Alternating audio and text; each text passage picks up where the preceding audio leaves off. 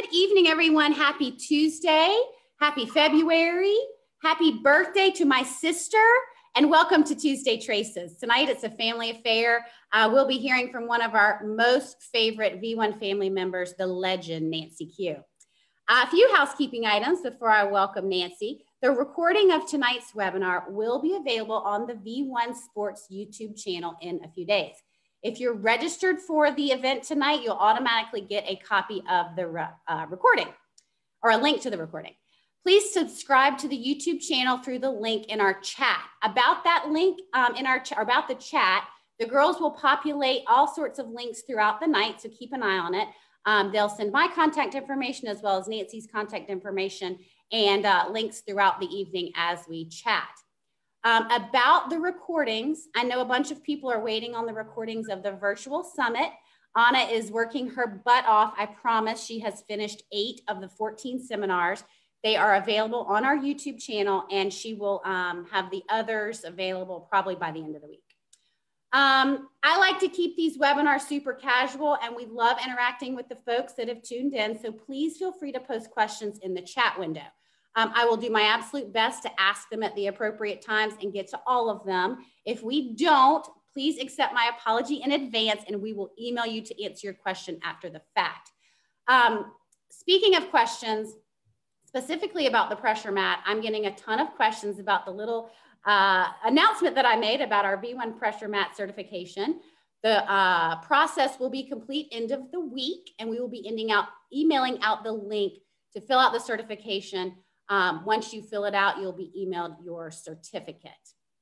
V1 Sports is a 25-year-old company, and we are the leader in delivering video analysis and instruction solutions to golfers and golf instructors around the world. We call our clients family members, and we feel very strongly about offering the best service and support so that our instructors can focus on teaching and growing their golf businesses. In addition to our software solutions, we provide hardware solutions, including high-speed cameras and computers, and of course that V1 pressure mat that I love selling to golf instructors. It's the world's most powerful and portable solution to measure pressure, velocity, and dynamic force throughout the golf swing. I am Mandy Von C. I'm the regional sales manager for V1 Sports. I'm based in Charleston, South Carolina. Just a quick note about my team. We are growing. We've got Chip Carell in the Northeast, Kenny Hatcher in Texas, Ryan Burke in the West, and Jim Doherty in the Midwest. So please don't hesitate to let the boys and I know if there's anything we can do to help you.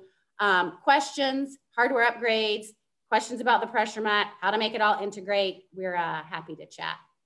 Tonight, I am beyond honored to welcome my friend and our very first LPGA National Teacher of the Year and Golf Magazine Top 100 Teacher, among tons of other Golf Digest honors, Nancy Quarcelino, or you may know her better as Nancy Q. Thank you so much for joining us, Nancy, and welcome. I am so excited to be here tonight. And when you said 25 years, you got it. I was there when you first started. You are one of the first. All right, let me tell everybody a little bit about you if you don't know Nancy. If you don't, you're crazy because you should. She's awesome. She started playing golf at the age of 8 and took that all the way to college golf at Western Kentucky. She began her career at Florida State University as a women's golf coach, and after numerous head instructor positions, she finds herself with her own golf school, the Nancy Q School of Golf, which is located at Gaylord Springs Golf Links in Nashville, Tennessee. Throughout her very impressive career, she's been a part of the V1 Sports family and one of our first, and we could not love her more. So Nancy, thanks for being one of the first. And I gotta start with this one question. When you decided to start teaching 25 years ago, you chose a piece of technology. Why did you choose V1? Why did you choose video? Well, video at that time, we had video. We had VHS cameras and we had all of that. I had all of that well before cell phones, because some of you were not born when I started in the company in 1995. I get that. But I had the VHS camera. It was called a Sony Caddy Cam, where I gave people a VHS tape. And then they brought that tape back to me and we looked it over and did and went on. So it needed to go digital, and it was awesome when it did. And so there was only, when I went to the show and saw what V1 was doing, I knew at that time that I needed to be a part of it, and my golf school needed to be a part of it. And but it was several reasons. I have a brand, the Nancy Quarcelino School of Golf. Every video that I send out it goes right into my website. They have to go to my website to look at that video and to see it. So my brand is all over V1. Yes, I'm a branded academy. Yes, I do pay for that, but it's something that I will always do. Video's not going to go away.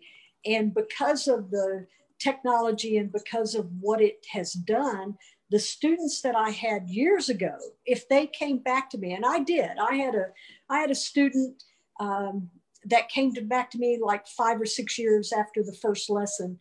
And he came back and I gave him a lesson, sent off the video, and he came back the next week. He says, "Oh my God, I never knew that those other videos existed. I never saw them. It was so cool to see them 10 years ago." And I'm going, "Oh my gosh, I've been sending all these videos and he didn't, why?" He never opened them. And that's okay. I mean, because right. He has them now and they never go away.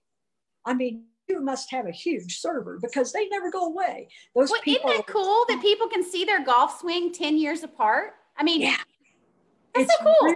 It is really cool to see kids that I had that are now adults that see those. If they just look at the, maybe combine 2 accounts, if they had an old, email address or whatever, but it's really, really cool for people to see the transformation from one lesson to another lesson to another. Video's not going to go away. It's always going to be part of our life. Everybody has an iPhone. Everybody's going to sit there. I see it all day long. We're taking, right there. Let me show you. Friends are taking pictures of it and videos of it.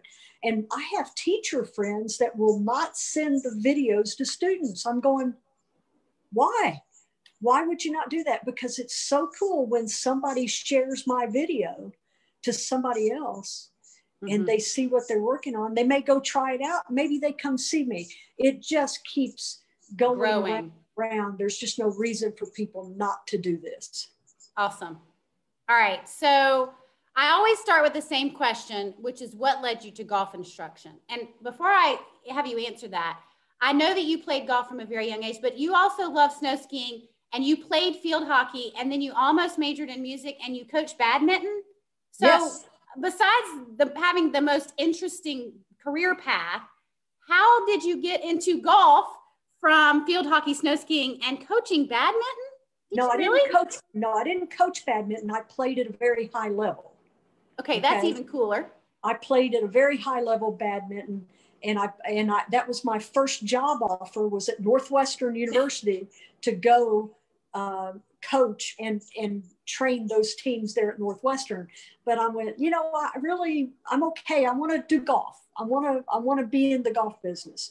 So I did the very traditional thing of, before that, I was at school at Florida State.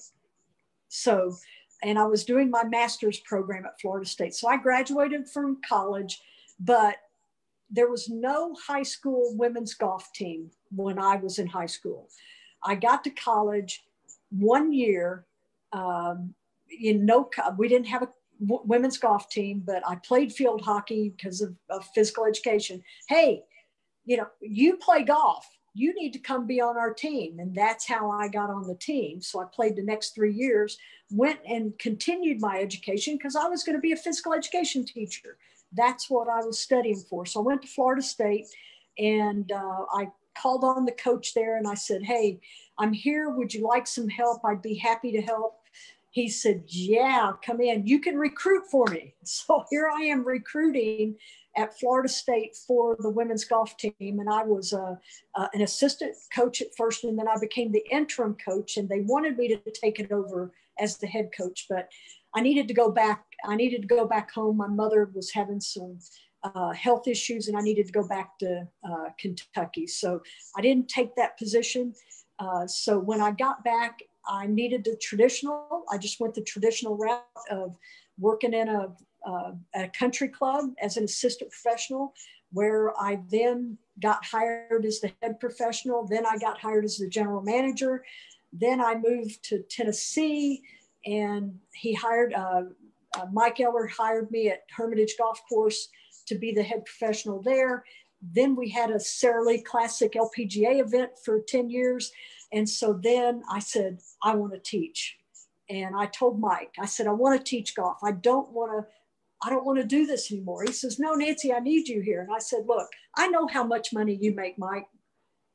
I know how much money I make because I wrote all the checks. I said, right, let me do something that I want to do. And he said, okay. And so he let me go, let me start my golf school. I actually started in 1992, brought Rita in 94, where we formed the Nancy Quarcelino School of Golf, and the rest is history. That's awesome. Been at it ever since. Wow. So you said at one point you worked for Bobby Bowden, and you have a quick story about that. So I'm curious because I went to Clemson and I was at the first Bowden Bowl. And yeah, of the best coaches, golly, in football, those are a couple of them. What's your quick story about Bobby Bowden? My quick story is I'm at Florida State. I'm paying out-of-state tuition. I'm paying for all my school. I have no scholarships. And so I went to the athletic director and I said, you know, they put me on as an assistant coach, but that was making a little bit of money. So then they said, hey, we want you to sell programs. I said, okay. But Mr. Bowden said, Nancy, why don't you just come and you can wash all the uniforms. So every morning at 6 o'clock. Are you serious? I'm serious. Every morning at 6 o'clock, I would go in and wash all the jocks and socks and uniforms and everything for the practice, for the games, for everything. I put the tomahawks on the helmets. Oh my God, that's so cool. And I gained that nice, because I got to eat at the training table every day. I gained that nice way freshman 10, way over there. Gained all that weight because I got to do, but I got to see one of the best coaches ever, be hand-on one of the best coaches ever. Very, so that's worth, I mean, anything you can do in the trenches, but be next to somebody like that is huge, right? So, you know, we're going to get into traces, I swear, in a minute. We're going to look at pressure data. But what you just shared about your career path is pretty spectacular. I mean, you started playing golf at 8. You went through all the different roles in the golf world until you decided to teach.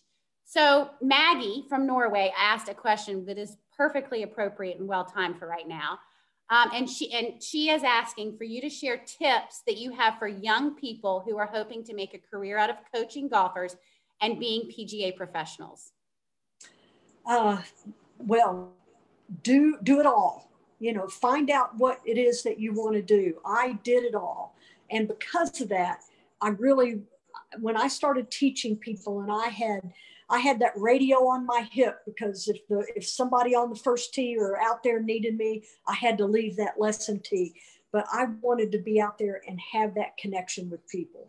So the best tip I can tell you is that to be true to yourself, be honest to yourself. You know, go through your PGA or LPGA certification with what you want to do with that. I always tell the young ones, get certified in something. Go find out in your area. See, when I first started, nobody else was teaching full time. Nobody in the state of Tennessee. I had the first golf school. So you understand, at that time, people are going, oh, you mean I can have a lesson on this day? Yeah, come on out, because I'm teaching. You know, I'm not behind a counter for 8 hours and then going out. But I've been an independent contractor from day one. I've never, and when I let go of the director of golf head professional, that's when my salary went away and my independent contractor status came in. I haven't taken a salaried deal from anybody, except I am teaching online classes right now. So if you can call that a salary, I'm just teaching online classes for Kaiser University College of Golf and the LPGA in their education. So I'm doing that as well as teaching down here. So nice. Okay, so one question, and then I want to talk about a little bit about your relationship with V1. So when we spoke on Saturday, we challenged you. We were just kind of brainstorming. if you could think of any other industry where the consumer is as close to the vendor for such a long time and in such an intimate relationship as V1 Sports is to the golf coach. And, you know, we talked about this on Saturday, but I want to say, you know, V1 looks at support and service as in you're on the lesson tee, and if something goes wrong, you need to be able to keep teaching. So do you think, you know, and there's, you know, we support so many instructors and have for so long. Do you think there's another industry that's this close that has such an intimate relationship with vendor versus client? No, I don't see that. I mean, I know that people that teach any kind of action-oriented sport, anything that they do, this would be perfect for them. Absolutely perfect. But I don't know any other really, any other venue that could use this. So now, I'm sure there's tennis coaches out there that use it. I'm sure. Mm-hmm. You know, baseball. I'm sure. Yeah, of course. Baseball. I mean, any throwing motion, anything can all be analyzed and done. So, but any other venue, I just don't know of what. I rack my brain. I don't have an idea. We think it's pretty cool that you got, you know, you have for 25 years been using something for V1 every single day, you know, 25 times a day, maybe. Okay, so we've been around a really long time. There's about 27 employees, give or take, at V1. I don't know anybody that knows, or any team that is so connected. So just really quickly, Mike Brown, our COO, he said you were the very first client he ever met with V1. Jim Van Lente said, Nancy, I just talked to her this morning. She's one of my favorite calls to see come in, and he sees them all come in. He has caller ID. Bob Foda said that for years, you and Rita have been his favorite people to see at the PGA show because you guys always put a smile on his face. And then John Watson, who, if you know John, he's awesome. He's one of the most brilliant people. He spoke very highly of you. He said, I love Nancy. She's always a pleasant customer to speak with. So needless to say, we are fans. We love you. So is the LPGA. Really quickly, if you don't know, the LPGA Teaching and Club Professional Hall of Fame, established in 2000, is the highest honor given to teaching and club professional members for extraordinary membership, service, and leadership. Nancy was inducted into this group in 2012. Nancy, just tell us about receiving that honor, and then we're going to look at some videos. Oh my goodness. You know, there's so many honors, but to have the highest honor portrayed on me at that time was just, it was beyond exciting. It was a great evening. It happened at the Solheim Cup that was out in Colorado Springs, and it happened on that venue. I'll never forget. People walked in to that evening that I haven't seen in years. Mike Eller and Barbara, they came from Tennessee. I didn't know they were coming. They came from Tennessee. And I had lots of people that came and supported me with that. And I tell you what, it was just a really, really high honor to be a part of that family it's just pretty cool. How many people have been inducted into that? Oh my gosh, let me go back and look. I can't, I'm sorry, I didn't look that 10, up. 20? No, it's something like 25, 26 or something like that. It happens every 2 years. So I can't remember when I'm terrible. I can't remember when the first. That's okay. It's just, the point is, it's a really big deal. There's only under 30 in the Hall of Fame. Okay. So you use the V1 pressure mat you had for a while. I know you guys that are tuned in, just know that Nancy is in Florida. She's got systems mobile in Florida and of course her studio in Tennessee. So we're actually going to help her share and drive some videos tonight. The first one is Miss Lori Rinker, who is Larry Rinker's sister, who is a student of Nancy. So Anna's going to do a screen share, and then I'm going to shut up and I'm going to let you tell everyone about Lori and what you did on the pressure mat and how it's going. So, well, Lori and I have been working together for about 5 years. She'll come to Nashville, see me there. When I'm down here, she lives in Stuart, so I get to see her. In fact, I see her Thursday. I've seen her 3 times that I'm down here, and so we're pretty much working on the same type things. And she has just a normal, very normal trace. It's not anything out of the ordinary, except for the fact that she doesn't put a lot of pressure to the right side. So as you can see, the trace itself, she leans left, and a lot of pros start their pressure left-sided. So you'll see that. So she's left-sided with the weight at the start. Then she's going to go to the top of the backswing and go ahead and play that. Then you're going to see it go just sideways a little bit to the top of the backswing, and then she's just going to go sideways to that lateral trace right through. And some of this is just, she just doesn't have a lot of movement to the backside. So she doesn't do a lot of shifting to the right side. So we have to figure out why she hasn't gotten her distance back. So she lost a little bit of distance from playing when she was on the tour to now. She still hits it nicely and long, but the biggest thing that I'm trying hard to do right now is to get her to push up, to pressure up, instead of just going sideways and around. She has a tendency to head around with her body and finish on the left side around, and she'll even throw the club to the round, so around her body. So we're trying to get her to move up and to use that pressure to move up, but she loses that pressure by turning. And it's really interesting to talk to a pro that has been around for a long time. They didn't hear this when they played professionally. They didn't hear about, pressing up and pushing and using the ground. And so because of that, it's a very hard thing for her to think. So we're trying a lot of different things. And I've asked her, this is what I've asked her to do. I said, can you tell me when you do it, what do you feel? Can you tell me when it's the same, what do you feel? So she's trying to figure out when the feel is good and what happened, and then when the feel is not so good and what happened. So, and that's what we're doing. We're trying to get her to pressure up with the shoulder instead of turn. She feels like that when she swings with her left arm, then she's just going to go around, and that pressure trace on the follow through, she has that movement down to that outside left heel too fast. So, and I saw the down under board come up. No, I haven't got it yet. I'll get it though, but I have several different pressure boards, but I don't have the down under yet, but I just saw that pop up. But that's Lori. That's what we're doing. Nancy, we've got a question in the Q&A section as well. I don't know if you can see that. Jennifer Gregane has asked, she's asking if you do leg dominance testing. I do, as a matter of fact. I do my own testing with dominance with eyes and legs and arms. And what I've done, you understand, is I've had Lori swing a club one-handed, the other-handed, and I've had her swing.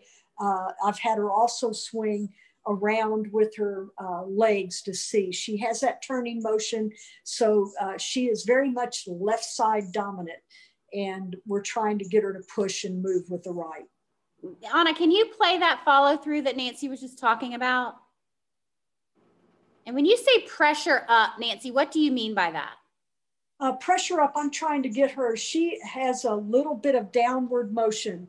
She has some downward motion where she goes this way and before she goes up. And so that downward motion and then a turn gets her into trouble. Okay. Okay. Do you ever show her do you ever put an iPad in front of her?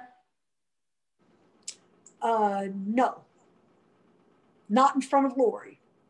But you show her the pressure trace and you guys talk about it. That's correct. And I show her the video, but she is a field player, and she'll watch the video and she'll study it later, but she doesn't want to see it during the lesson. Interesting. Is that because she's such a high level player? That's my assumption. Most people are not field players, or if they say they are, they're not really good at it though, right? I mean, Well, no, I think you're exactly right. She can't feel anything she's doing. She just knows when it's good, when it's not, by the sound of the hit and by the flight of the ball. But she can't feel what I'm doing. So I mean, the lesson is basically with Lori is just basically saying, I need you to feel more up pressure, more movement up pressure. I understand. So you're almost using the trace to see what she's doing. Yeah. Because her using the video, probably so tiny. It is. Yeah. Yeah. Okay. Yeah. Like we're going to look at Brian's in a minute and we could all see what is going on with him, right? Okay. Yeah. So we're going to look at another video of Dave Norman. But while Anna pulls that up, Sue Anderson has asked, she says the mat in your videos with Lori looks fairly thick. How does that affect the player's relationship with the ball? Sue, I will tell you that the mat is super thin. It is 2 pieces. The top is the thickness of a really nice, like industrial, not nice, but an industrial sized door. It is nice, of course. An industrial sized doormat snapped to the technology on the bottom. It's less than ½ an inch thick. And it is flexible, so you can put it in any lie. Most people that stand on it don't even think about it being there. Yeah. Do you ever have any issues, Nancy, with people wanting the ball higher because they think they're standing on a mat and that would affect anything? Do you ever? Not at all. Not at all. Yeah. And especially if we put this, I mean, I can go out in a bunker with it. I can go on a putting green with it. I can go anywhere with it. And it's really, really good. So now I have 2 mats. I don't have the new one that you all have. These were from Body Track years ago. And so I have one that's a little longer and one's a little shorter. But they're all the same technology thickness. So, and this one is the one that I have in my studio. And so, you know, people, and he's a professional, PGA professional. Many of you that if you're in the PGA, you probably know Dave Norman, but Dave's from Clarksville, Tennessee. And he came to me last fall and says, I want to up my game. I'm turning at the age that I can play some of the senior events with the PGA and I want some help. So he came to me, and one of the first things that I did to help him was I needed to put him on the Body Track. So now you're going to see a very different trace with Dave than you see with Lori. Lori has that trace goes straight across, no difference. But as you take Dave to the top of the backswing, Dave is going to move to his right toe. Now you're going to see a 50-50, and you're going to see at the top of the backswing that he is 70% on his right toe.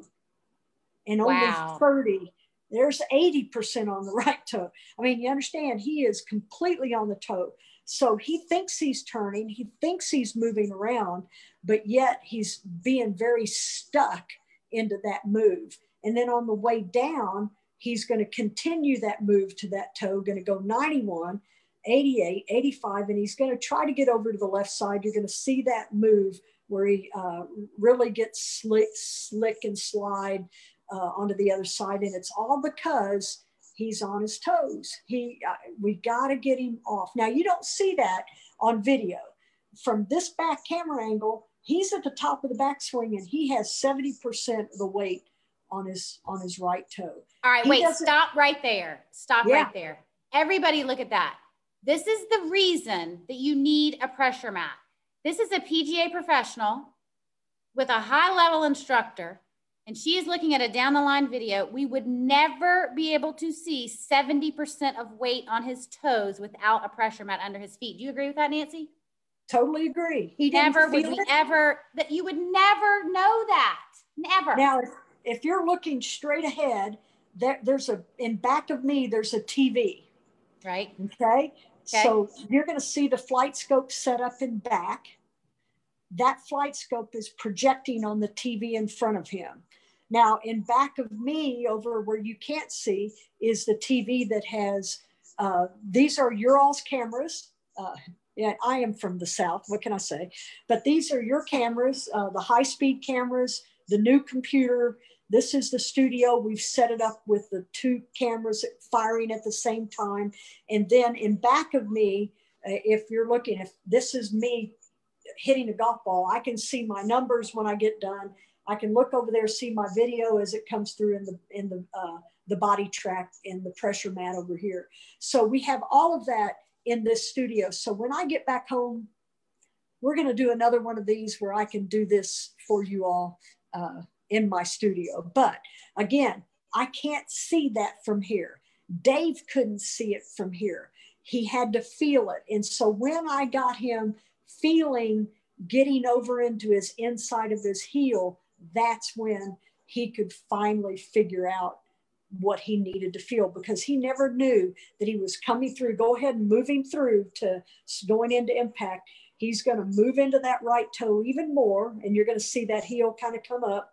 And there it is. And he is now, you know, really going over there. And then he gets tremendously stuck at impact. And then that's when that ball flight's going to go all over the place, because just because of the pressure of not getting that weight back on the right side, on that trail side, and then coming through. And then he's just coming through with his, you know, on his toes, basically. So I did several things to try to help him with it.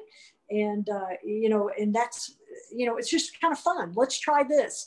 Let's do this. Anything we can feel. But until he could feel that he was pressuring in to the right out inside of his heel, that he would never know. And I told I told him, I said, you need to go to Terry Hashimoto and go to the traces to the toe up drill. And so I had him, you know, get his toes up into the shoes and that's where I wrote on that video so that he won't forget that. Oh, that's so cool.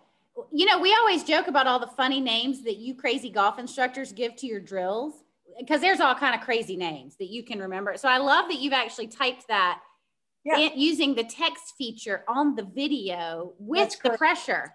I mean, that's actually great. I don't know how many people actually use that text typing tool to capture, you know, text on the video. That's a great thing to point out. Thank you. Hey, Nancy, what'd you do other than giving him the toes up drill after this? I mean, I'm sure you guys had a conversation about the pressure. I'm sure you told him, you know, we need to get more weight in your heels. Other than that one drill. So what I did was I brought the mat over, the pressure mat over in front of the TV, so that my mat continues all the way back. So now he's in front of the TV, and I told him, I said, don't look at the TV, just go to the top of the backswing. Now look up there. Now change the pressure. And that's when he could see where it was. Then he changed it. He says, I've never felt that, ever felt that. Okay, so you guys that are watching, Nancy just gave us a drill. Like, everyone, get in your posture, go back, and now get in your heels. Like, we don't even have a mat. Yeah, I don't even have a mat. That is, I just said, go to there now. Go there, get back, and make that happen. Now, I was on all day with the PGA Teaching and Coaching Summit, and Pete Cowan, and you all just need to look this up. Pete Cowan, you can type it in when you get a chance. Pete Cowan, the spiral staircase. Spiral staircase. He talks about the feet need to feel like this, like you're into the ground. So you're feeling like the feet are this way, and you're spiraling around the feet. You got to feel like your toes and pressure is in that ground. It's the only way you can feel it. Otherwise, you're just moving around. Your feet are moving around.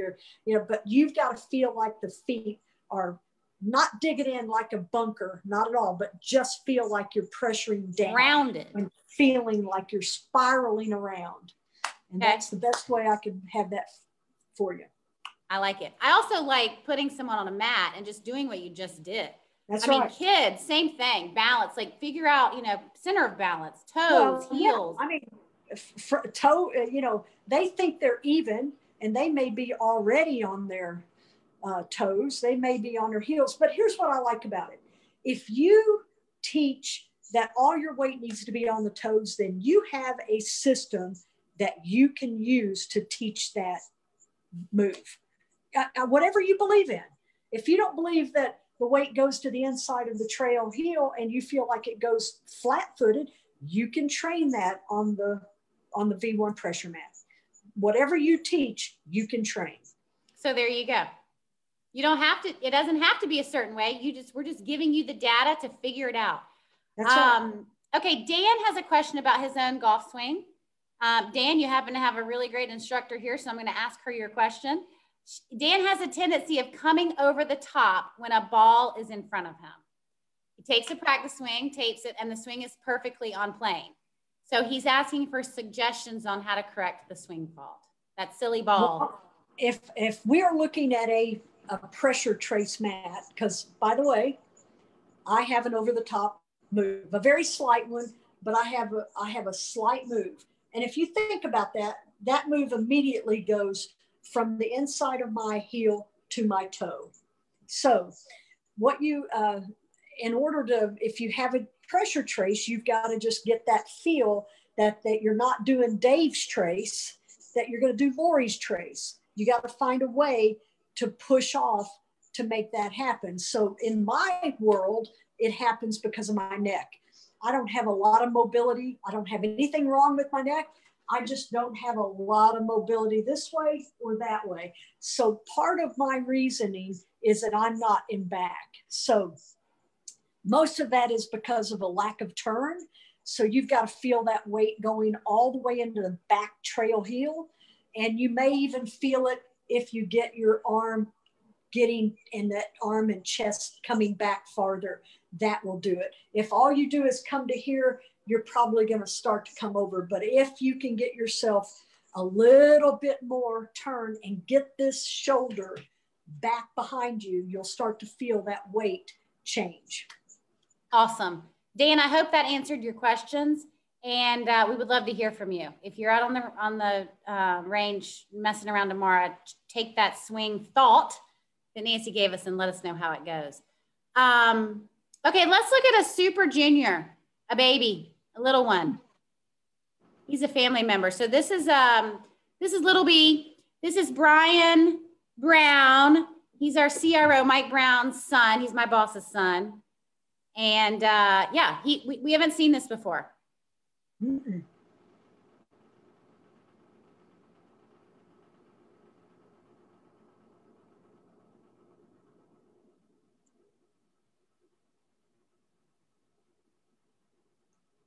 So this is very interesting. So we're going to start out. So let's start out with where he is at the beginning. Again, good players have a little more pressure to the left side at start out. Okay, and you can see that little center pressure dot is in front of the impact line, just a little bit.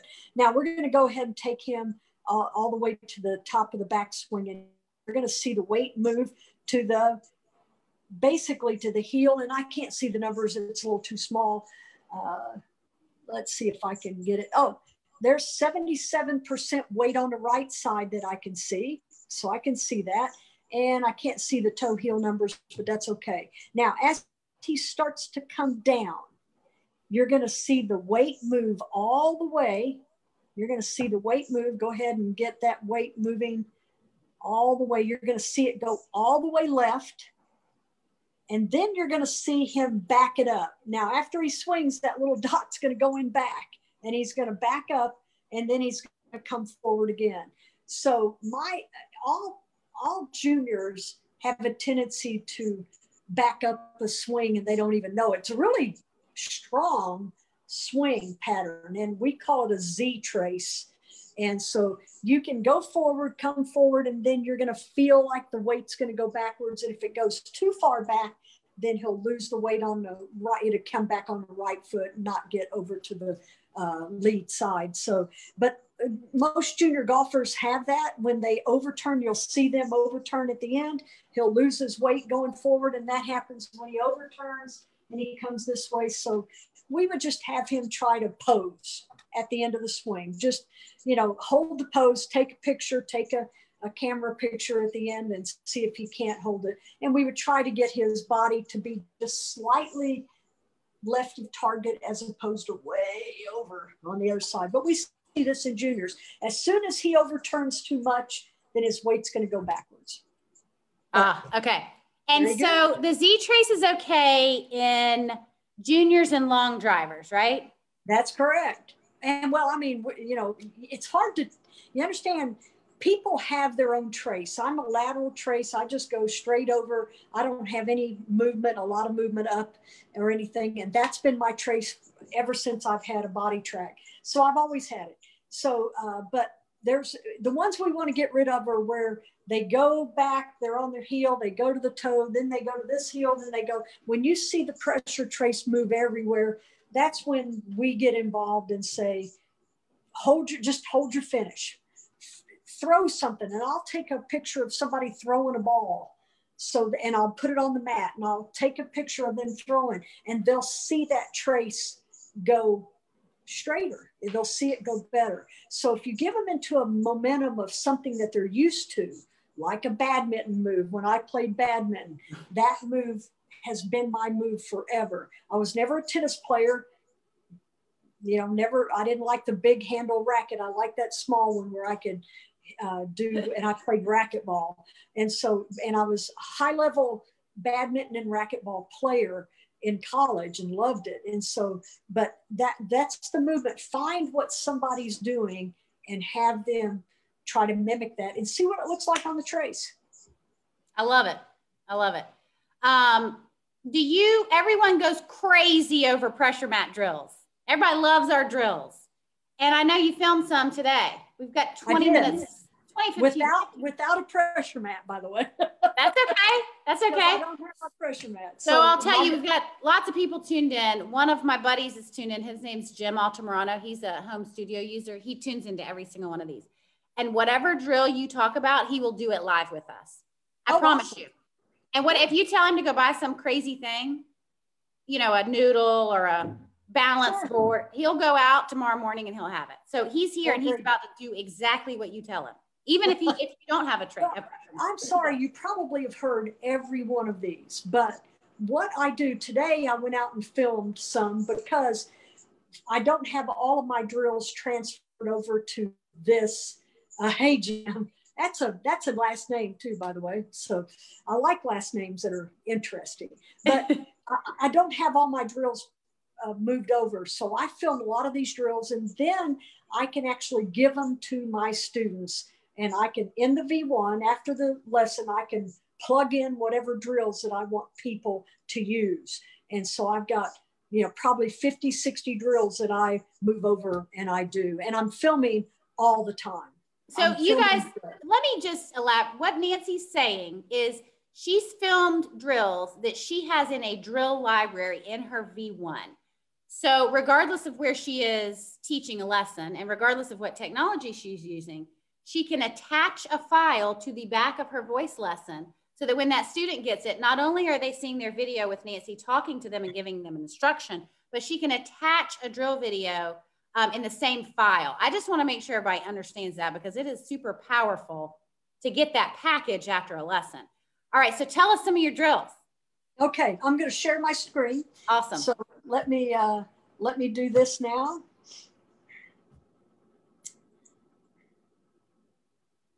Alrighty, so you're going to see at the end here, you're going to see my wonderful face, and we're going to go to the V1 Pro. That's the app that I use myself. That's the one that the instructors can use, is the V1 Pro.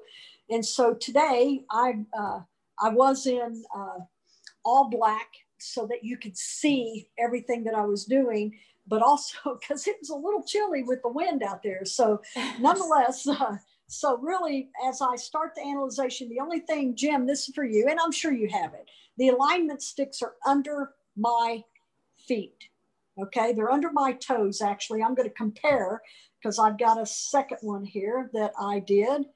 And so I'll split this into split view. So you're going to see that I have the alignment stick right under my toes. So this gives me the feel because I have that little tendency, and I'll go ahead and throw this. I'm an elbow plane. So you're going to see as I come back, let me get this to the backswing, that I'm going to be a little underplane, but I'm trying to do that because I don't want to come so far over, okay? But I have that move, but I'm trying to make that happen. This is me.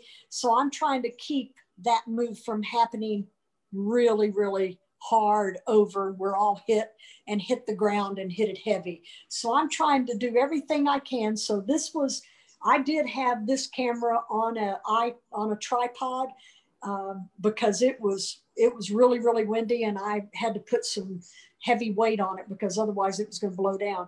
So, if I put a line right here where I am with my rear end, you're going to see that I have very little movement to my toes, but I'm going to still have some. But that's been worse. Okay.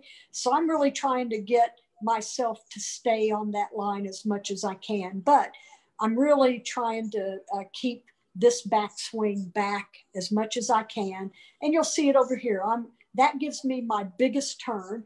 And so I do have a little itty bitty trying hard I'm so happy I don't have that little move out sway. Yay.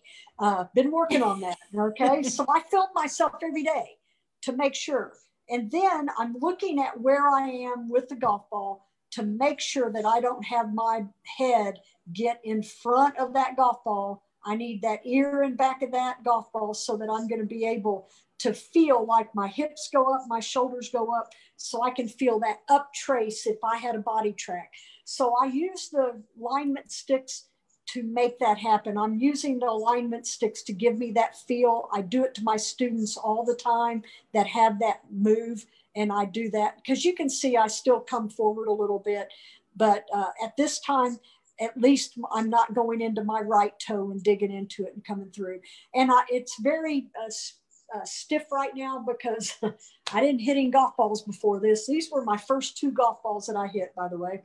And at home, if I was doing this drill, the cameras fire at the same time, which is really cool. Of course. Yeah. So this is the mobile setup. So the iPhone, iPad can only take it one time. So that's the mobile setup. How cool to see an LPGA like master analyze your own swing. That is. I did. Thank you so much for that. Absolutely, because I'm trying hard to get myself to get up, move up, straighten up, and get that feel of my hips turning and my weight going on the outside of my lead foot. My drill's working up. I'm going to lower this camera a little bit. I don't know if you can see it, but no, you won't be able to see it. But what I'm trying to do kill the share so we can see Nancy real quick.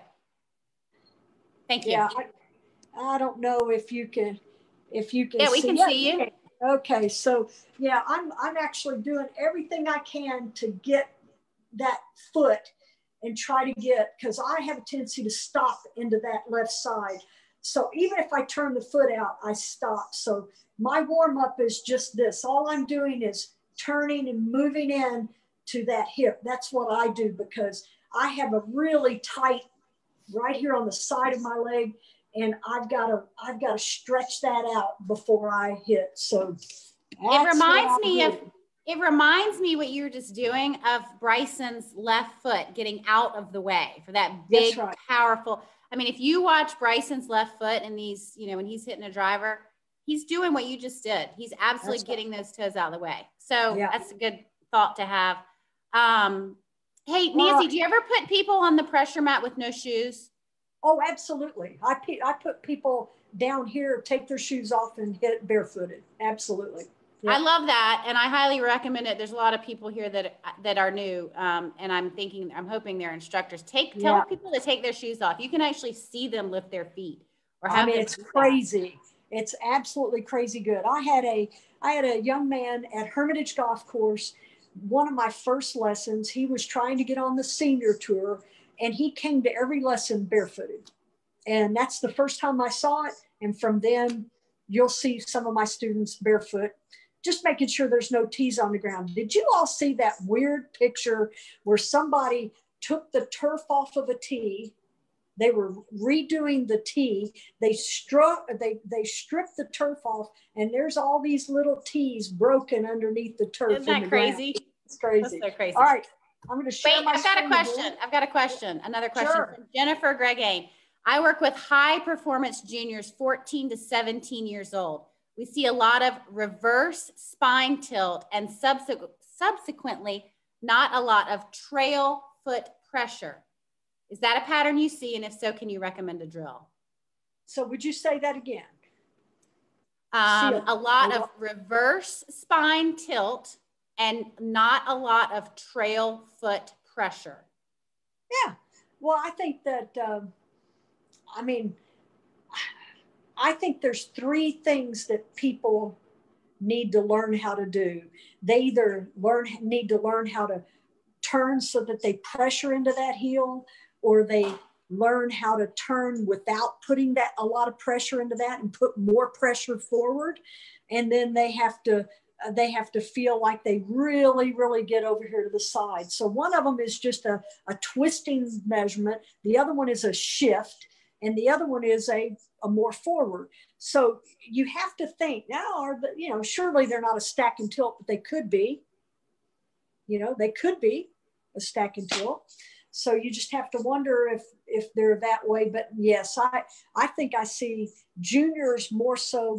And I'm going to tell you the reason I have a little over the top swing is that my mom's clubs were cut down for me and they were heavy at the very beginning. So I've always had, so some of you weren't born. So when I started with V1, steel shaft is what I started out with. 5'2". I've always been 5'2" since I was 7th grade, and I've always had a heavy club until now. So do you think club fitting for juniors is more important than we think? I think club fitting for juniors is, and unfortunately, it's going to change like every year with them. So, but you'll ruin a junior if you don't have the right equipment in their hand. Right. Okay. You want to show us another drill? I can. So I need to share the screen again, if that's okay. Yes. And I'm sorry I keep making you do it, but I really like seeing you when I talk to you. So no, I'm good. I'm going to make sure that it's in there. I'm sharing it. So let me get into my V1 again. So that's my first one that I do with the alignment sticks. And I do it, sometimes I will take things that you put under the door. What are they? Just a little, what are those things called? Door stoppers. I'll put them on people's toes. I'll put that up there. I'll show you the next one that I do. And it's very hard to see, but you have to look very closely at my feet. And again, the reason why I wore black shoes today. So you're going to see that I kind of picked up my left toe. What I'm doing, there's my right toe. Actually, I'm doing that drill that I told to Dave Norman. I'm having him curl toes up into the top of the shoes. So this is basically what I do. And again, I'm on a tripod so that you're going to see this. So what I look at is I'm looking if my rear end's going toward the ball. I'm looking if my knee is going toward the golf ball, because this is what I do is I feel like my toes are up. And so when I get to the top of the backswing, and I'm not going to do the over the top move because that's always going to happen. That's always been my move. But you're going to see that if I toe up my toes, yes, I still come a little bit forward, but not as much. Mm-hmm. So the toe up drill, now my right knee gets a little in front, but again, what I'm trying to do is I'm really trying to get that left hip cleared out and get not tight with my lower body. But this is actually much better. My move here, I'm not coming off those lines. So the toe up drill is another great drill that I do, the alignment sticks. Then let me go into the last one that I did. And then the tripod was getting ready to blow over and I'm going, I can't film any more of these. This wind is going crazy, okay? And I don't even know, yeah, you can see the palm trees kind of blowing a little bit. Okay, so again, what I'm doing is I'm going to put myself on a uneven lie. So I've got a ball above the feet, and this is a great way, again, it's very simple. It's a great way to teach people how not to move to their toes. And so you'll see if that helps staying there. And I still go forward, but I don't go forward with my knees. Okay. So the key is that I have just a slight move, but I am on that tilted hill. And with that, I'm trying to stay as much as I can on that tilt as much as I can, trying not to move up and extend forward. So those were the drills that I did, which was interesting. I also gave a lesson to a gentleman today, and let me get to him. And I was just helping. He was asking some questions, and I was just helping him out. And so I'm going to show you a before and after, so that you will see a before and after. He says that he struggles getting over to his lead side, and so he would push that right knee forward so that he would feel like he's going to get over to that left side. So, you know, and so what he also said, I really need to compress the ball. I need to press into with the ball. So I had my flight scope on, didn't have my body track, but I had the flight scope. He has a 7-iron that had a 29-degree loft, and he was de-lofting it to 15 degrees. I'm going, hey, you're doing it enough. You're doing it too much. Right. So all I did was say, I don't want that little move to happen. I don't want you to push that knee forward.